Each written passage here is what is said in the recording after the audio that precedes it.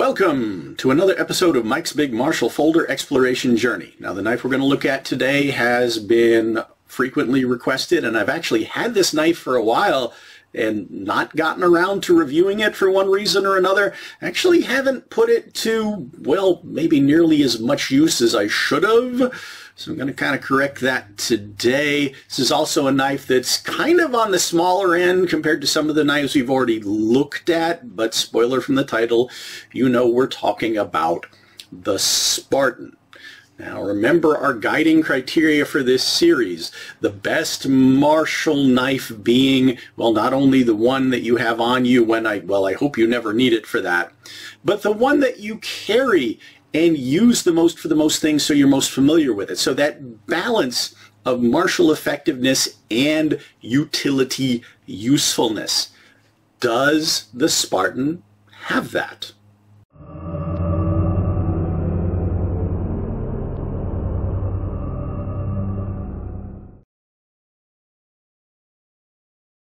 Let's start as usual with carry dimensions, folded dimensions. How does it fit in your pocket? A couple of quick visual comparisons.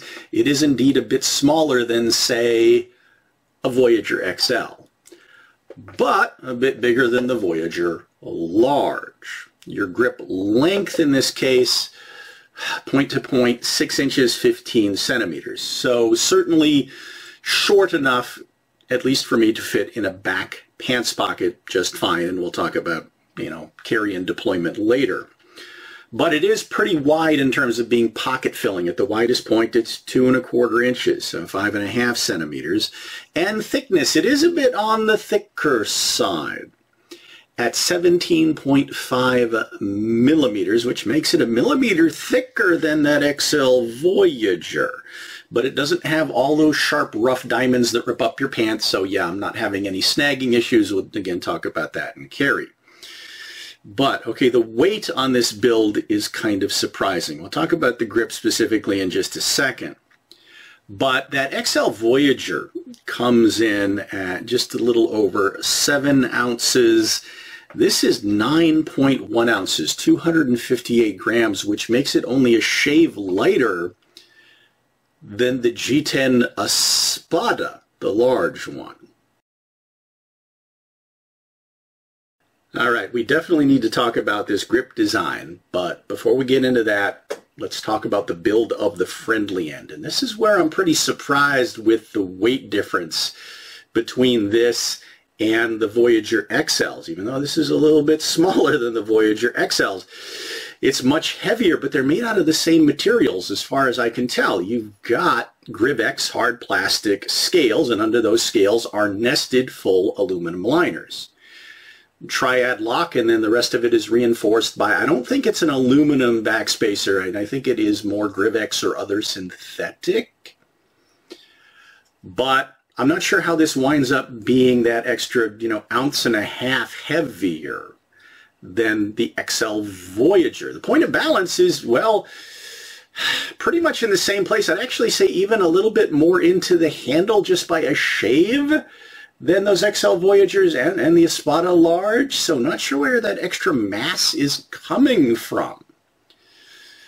Maybe those Voyager scales are hollowed out between the plastic and those aluminum liners. I don't know. Or maybe it's material taken away by creating all those sharp diamond patterns on the Voyagers.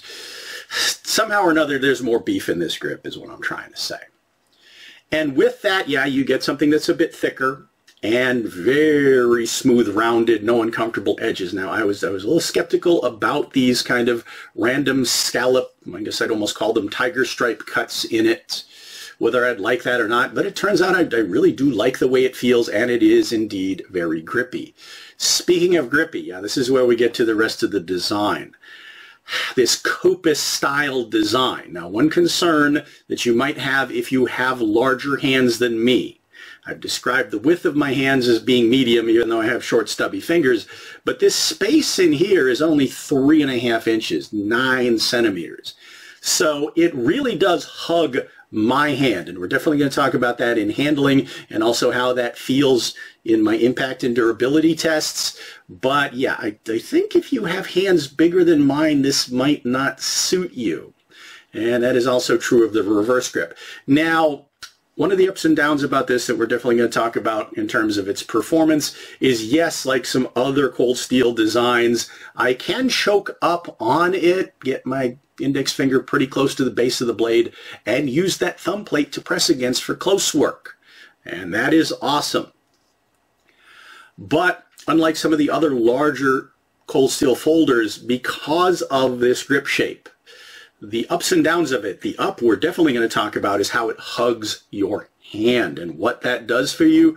But the downside is it doesn't give you a lot of choices in terms of choking up or choking down. It's really just one hand position is going to be what you get. Let's talk blade specs and design. And the first number to throw out at you, all right, I've already mentioned in this series, I haven't been putting links in the description to purchase these because the prices flex frequently. So shop around. But I think these are going for around 63 US dollars-ish currently at Amazon.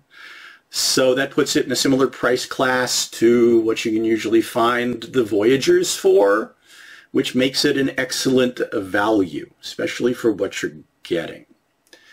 Now, like the current iteration of Voyagers and the G10 Espadas and some of the other folders we're going to be looking at from Cold Steel, this one is coming in with AUS 10A steel that my test files are saying is slightly above 60 HRC.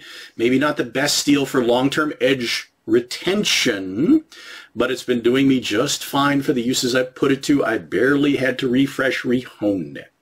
And yeah, the curves and recurve can be kind of challenging depending on what kind of tools you use, but you can get used to it, especially if you favor blade shapes like this, which of course looks very much like a kukri, or, well, here's some visual comparisons for you between the Spartan and the larger Raja 2, or the smaller Raja 3. Now, the Rajas, at least the current iteration, are full flat ground, whereas the current iteration of Voyagers and Espadas are flat saber ground.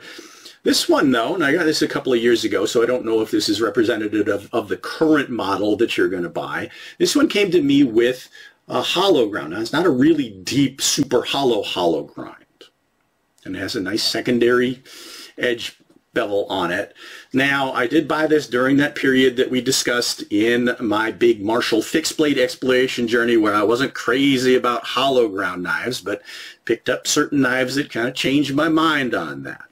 And that may be one of the reasons why I bought this, and I handled it, tried it out for a bit, and then kind of stuck it in a drawer and forgot about it for a while, and maybe I shouldn't have done that. Maybe I should have put it to more uses. We're going to talk about that in a second. But yeah, hollow ground and yeah, the curvature and forward angle of the blade. Now, size-wise, this is kind of in an interesting middle ground between the 4-inch blades we've been looking at and the 5.5-inch blades we've been looking at, because it does have a 4.5-inch blade, 11 centimeters long. And yeah, if you're gripping it down here with your index finger in that top groove, it's giving you, nearly an extra inch of blade reach that we'll talk about. But width at the widest point, which is kind of hard to figure out exactly where that is because it flexes so much, about 1.5 inches, 3.75 centimeters, and blade thickness, it's pretty much the same stock that we're seeing on the Voyagers or the Espadas, 3.75 millimeters thick. Overall length, 10.25 inches, 26 centimeters. So let me go ahead and roll in the footage of my usual impact and durability tests, and we'll talk about how it did.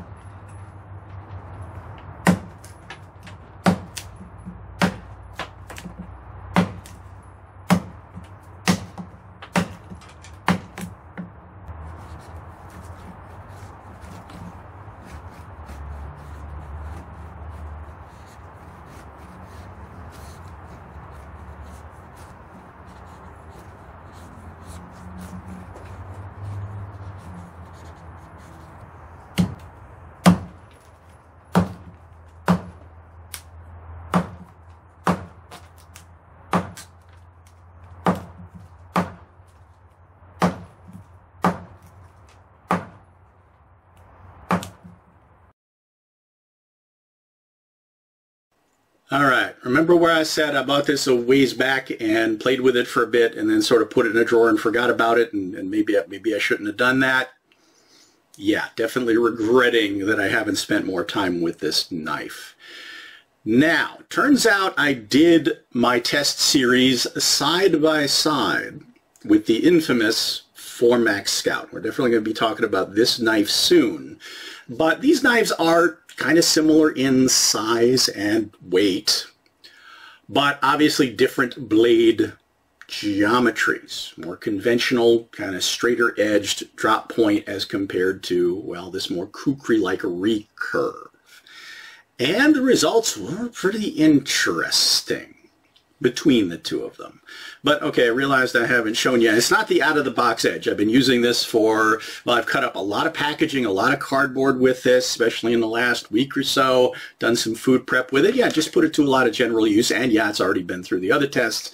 And the edge, without any refreshment, is still, yeah, it's just fine. It's just more a matter of me figuring out, you know, where to catch that belly and recurve just right to get the best use out of it for, well, different things. Talk about that in a second. Here's some really thick triple wall cardboard. Now, hollow ground blades for me, often I feel them bind in materials like this, but in this case, yeah, not much at all. Slides through this material pretty effectively. But, all right, let's talk about the tests. First test, stabbing and thrusting in the forward and reverse grip into my Pell Stab-In, which is multiple layers of thick cardboard backed up by a couple of inches of compressed brown paper bag paper backed up by wood. Now, there really wasn't much, well, effectiveness in me trying to reverse the blade towards me, North American Bowie style, so I did most of it with the edge facing away from me. And yes, once you get used to this kind of dropped design of a kukri, terms of its blade shape, you learn how to get that really nicely in line with your arm for some very straight thrusting. And you've got some jimping and, you know, some space to put your thumb on the back for a good saber grip. We'll talk about that in martial handling, or wrap your hand around it. But yeah, thrusting and stabbing in the forward grip and the reverse grip, very, very impressive. Made some really deep and very wide holes in that target media. A lot of cutting action going in and coming out. So that test, awesome. How did it feel? Great. Held on to my hand very nicely, very comfortably. My hand didn't shift in the forward or the reverse grip and didn't collide with anything uncomfortable. In hand, this knife feels wonderful under impact. Well, gonna have more of that coming. Now again, my tests are not any kind of extensive bushcraft testing. They're just supposed to give me a sense of, well, the general durability of the edge and the build and how it feels translating that impact back into me. So the next test, intentionally, potentially abusive, which is hacking and slashing at different angles in the forward and reverse grip into a piece of hard bamboo. I'm basically trying to induce a chip or a roll in a fragile edge, and all of the cold steel knives we've tested so far have laughed at that test, suffered no damage, no diminishment, and same here. This recurve also really bit deep into that hard material and kind of hooked onto it, grabbed it. So that was very nice. An impact back into me, very comfortable, very secure in hand in both the forward and reverse grip. So on to carving and chopping into wood. Now I've put this to put to use, cutting up a lot of packaging, a lot of cardboard. It's done better than I thought it would. Put it to some food prep and some other uses. But hadn't really spent a lot of time carving with it. And as a carving tool, this is awesome. And for a lot of that, yeah, I did choke up on it and press on that thumb plate. Gave me a lot of leverage. Carving, very, very effective. Using both the belly and the inside of the recurve. And I used a softer wood and a harder wood. And then I chopped. And this is where I really started feeling a difference between these two. This one has been tested by a lot of people extensively. It is a big, solid chopper, utility tool, field tool of a knife, but feel as well as performance. The hollow grind for me, for a lot of the chopping I did, it just bit a little bit better and the grip, translating that impact back into me, felt better. Not only in terms of being more secure, but the way it translated the impact back into me. And as we get to review this knife, there's just something about the corners down here that, depending on exactly how I'm gripping it, an extended impact, I do start to feel it, and not in a good way. But again, we'll get back to that as a to be continued. So, all right, let's talk about carry and, well, my thoughts for martial handling.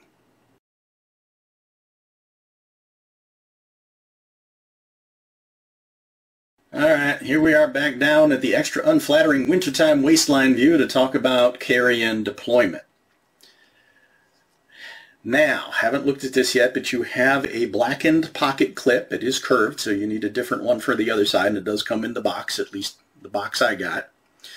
To reverse it left-right, there is no tip-up versus tip-down choice. It's always going to be tip-up carry. Now, unlike the Voyagers and especially the Espada, this clip ride's pretty high.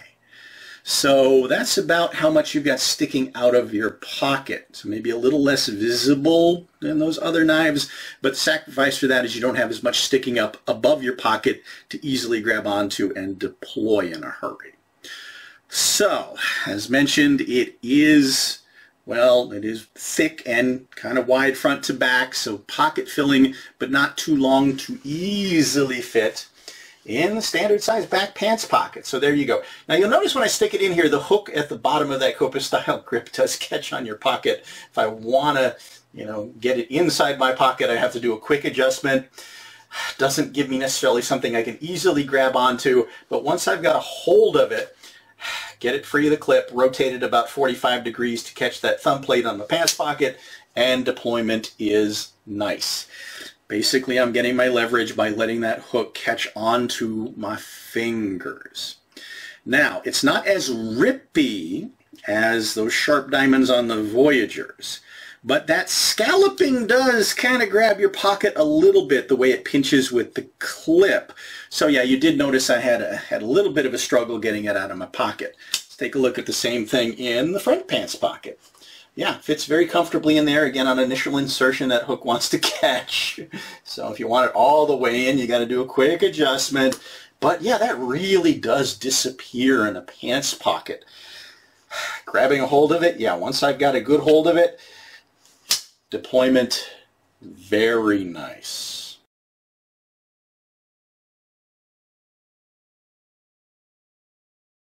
As we start to talk about the martial application of the Spartan design, I feel like I need to briefly address what I'm going to call the give and take of this unique grip shape. I feel like it gives you quite a lot, more than I expected it would. I'm actually regretting not spending more time with it when I first got it, but now that I've picked it up again as I'm doing this series, yeah, I'm really appreciating its potential. What is it taking away? Well, a lot of it comes down to what I'm going to call a variety of options for gripping it. Well, how much so? Not as much as I thought. I can certainly grip up nice and high on it for close work, either pressing my thumb on the plate or locking it up above the grip scale. Gives me good leverage and control for close work. That's great. Makes a great tool. However, a lot of those big cold steel folders we've been looking at allow you to choke way down on it to give you more functional blade reach, and also moves your hand back away from the point of balance, gives you more authority in chopping. Point of balance is right here at the top of that finger groove, and as you can see, I can do it, but it feels about as weird as it looks. So yeah, I could make it work, but I don't necessarily see a point in doing this. So I'm going to focus on what I'm going to call the medium grip, and I had a couple of concerns with this. Now, I've already mentioned medium width hands, and if your hands are bigger than mine, especially width-wise, they might not fit in this space, but this fits my space just fine. My two concerns were, if I'm reaching for this quickly in deployment, or as we're going to see in transitions into reverse grip, do these kind of horns, especially the bottom one, get in the way and make me fumble with it? Well, the answer to that, as we're going to see, is sometimes, but only briefly. And I think what it's giving you back is well worth it.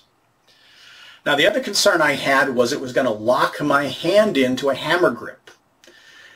and not allow me to shift into a handshake grip, which would allow me not only to get the tip more in line with my arm for straight thrusting, but also that rocking between hammer grip and handshake grip is what I do when I'm doing those extended snap cuts. But as you can see, I can do that just fine. I can get this very nicely in line with my arm, either with my thumb pressed on the back or still wrapped around it.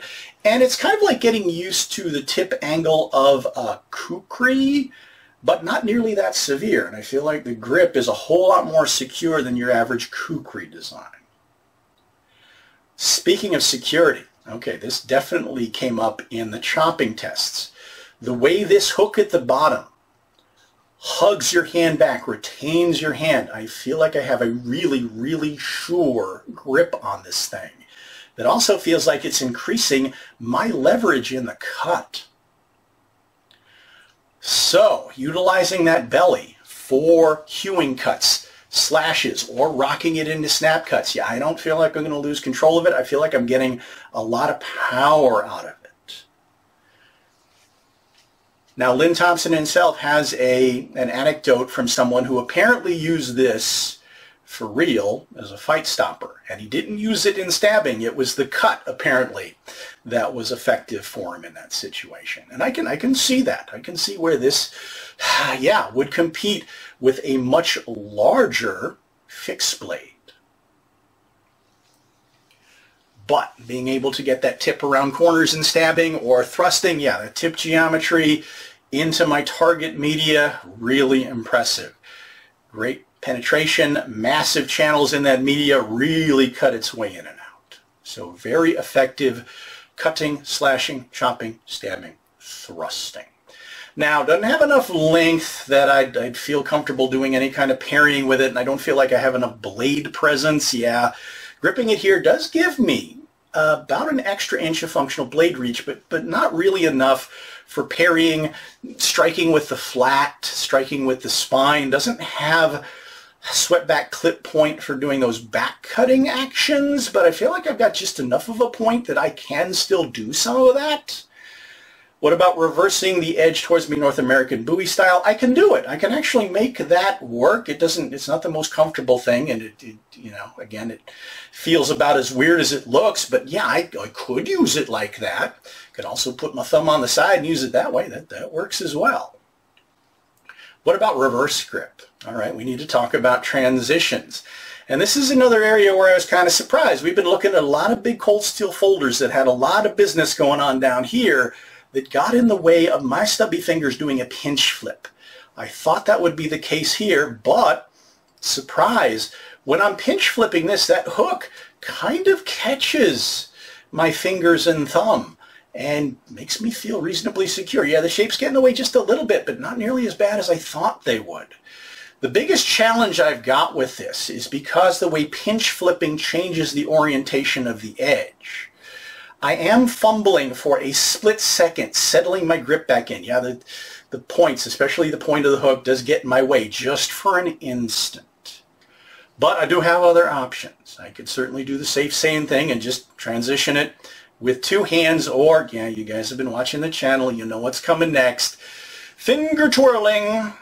And, well, this grip shape and texture, the roundness, the scallops, yeah, really does feel great in hand in both the forward and reverse grip, and feels like it's, well, reasonably secure, if you can call it that, in finger twirling. Again, I don't recommend finger twirling because it's not safe or secure, but it's an old habit that I indulge myself in.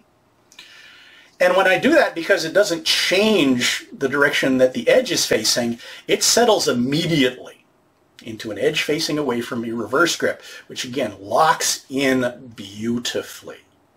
This is really secure, really comfortable, and again, I have that awesome belly and angle for slashing.